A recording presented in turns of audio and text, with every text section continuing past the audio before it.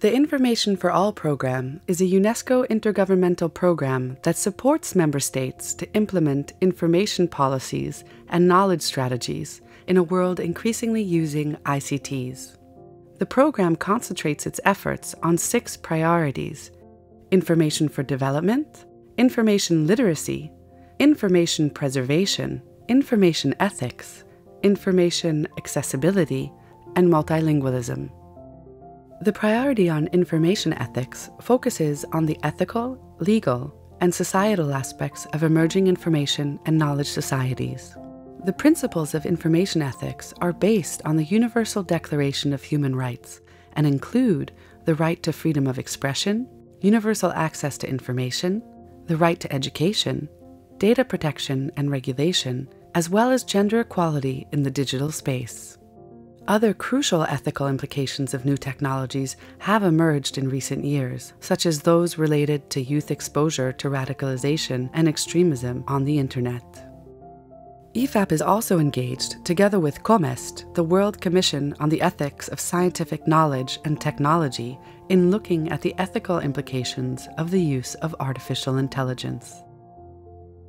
IFAP strongly supports and promotes the ethical dimensions of knowledge societies as a cornerstone to ensure peace, respect for privacy, equality, and human rights.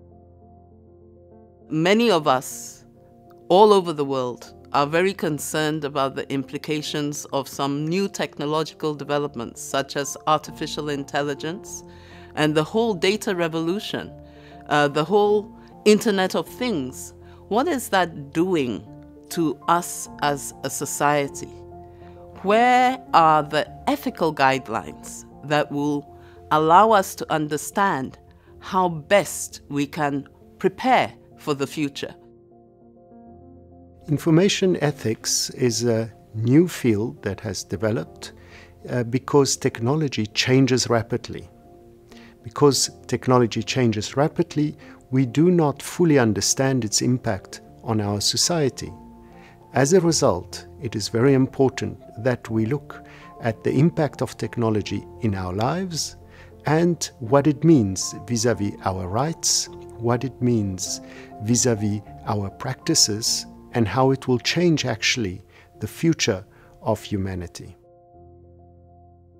We support research that is being carried out in very specific fields of information ethics. For example, how does multilingualism influence the ethical dimension of our society? If people can't access information in their local languages, what questions do we need to ask ourselves to have better policies? We look at how privacy is being influenced by the infiltration of so many types of technologies in our lives. Does it impact our lives? These are the kind of questions that we want countries to take into account when they formulate their policies.